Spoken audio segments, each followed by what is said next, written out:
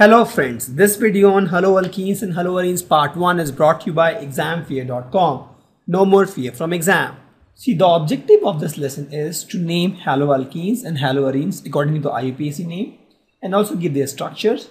We'll also describe the reactions involved in the preparation of haloalkanes and haloarenes and also the reaction of these with other substances. Right? So we'll talk about the preparation of haloalkanes and haloarenes, and also we'll talk about various reactions in which haloalkanes and haloarenes are involved. We'll correlate the structures of haloalkanes and haloarenes for various types of reactions. We'll study why they are reacting in a particular way. We'll use stereochemistry to understand the reaction mechanism. We'll also understand organometallic compounds. We'll also highlight the effect of polyhalogen compounds on environment. So the first question is, what are haloalkanes and haloarenes? So if you see the name suggest haloalkanes means halo plus alkanes. For example, I have CH3, CH2, Br. This is what? This is bromoethane, correct? One bromine is X and this is my ethane, alkane. So this is my alkane, this part is my alkane and this part is my halogen. Correct. So if we have halogen and alkane combined, that is called haloalkane, right? For example, as I told, or I can take CH3Br also, right? Bromomethane. So here, this part is my alkane and this part is my halogen. Similarly, haloarenes is nothing but you have arenes with halogen. For example, this is my benzene. I add a chlorine to it. This is chlorobenzene. This is a haloarene. Why? Because I have a halogen here and I have a arene group here. So pretty easy. Just by the name you can say haloalkane means the one which has halogen and alkanes. Haloarenes means the one which has halogen and arenes. Correct. Now before we even start the chapter, the question is, why should we study haloalkenes and haloarenes? So it has various applications. Haloalkenes and haloarenes are used as solvent. They are used as solvent widely in various chemical reactions. They are used as solvent. They are also used to create medicines, mostly antibiotics. So we see antibiotics.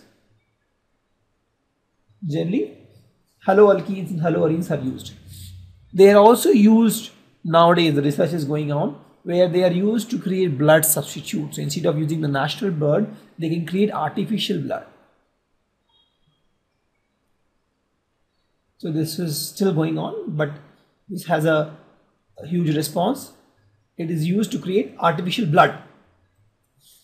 And then they are used to create, treat disease like fever, or you have goiter. You see in goiter, then this part becomes swollen. Or you have typhoid, malaria. So all these diseases which you get, this is used to treat. For example, treat, you can say malaria, typhoid, fever, goiter. So it is used to treat all these different kind of disease. It is also used for anesthesia during operation. The patient has to be in inactive state, so they use anesthesia and then do the operation. This is very critical thing for operation, because without anesthesia, major operations cannot be performed. It is also used for creating insecticides. Insecticides are generally created using haloalkanes. We'll study these things in detail, but just understand that haloalkanes has a huge application, from antibiotic to solvent to treat these diseases to anesthesia or create artificial blood and insecticides. They are huge applications of haloalkanes. So we'll start with haloalkanes. As I told, haloalkanes is nothing but you have alkanes plus halogen. So how will you prepare? You take any alkane. For example, I took methane here, and you replace, let's suppose, hydrogen with a halogen. Correct? This will form a haloalkane. For example, this hydrogen, let me replace with a chlorine. Chlorine is a halogen. So let me replace this hydrogen with the chlorine. So what you get is a haloalkane. Correct? So this is nothing but CH3Cl. This is a primary alkyl halide. We'll talk about these. We can replace more hydrogen also. For example, this one goes for more hydrogen. So what we get is this. This is also a haloalkane. Let's replace one more hydrogen. What you get is this guy, that is CCl3H. This is also my haloalkane. I can replace the fourth hydrogen also, and what we get is a haloalkane again, CCl4. Correct? So you take any alkane and you keep replacing hydrogen with halogens. What you get is haloalkanes. So in this case, we got CCl4, CCl3H, CCl2H2, and CH3Cl. All these were haloalkanes. Correct? So you replace hydrogen with a halogen in a alkane. What you get is haloalkane. Correct? Please note, you should take alkanes. And please note, these are all sp3 hybridized. If we talk about haloalkanes, example here also, if you see this carbon here, right? This is carbon atom, and 1, 2, 3, 4, they're all sp3 hybridized. Right? So this carbon atom that is linked to my halogen is sp3 hybridized. The next is haloarenes. As I told, you take any arene, you replace hydrogen with halogen, you get haloarenes. Correct? Same definition here. You replace hydrogen in any aromatic compound with halogen. What you get is haloarene or aryl halide. It's also called aryl halide. So that the earlier one was alkyl halide or halogen, haloalkane, or this is haloarene or aryl halide. So let's see, this is a benzene, and I can replace one hydrogen. This white one are hydrogen. Let me replace one hydrogen with a chlorine. This red one is chlorine. So this is what? This is a haloarene or aryl halide.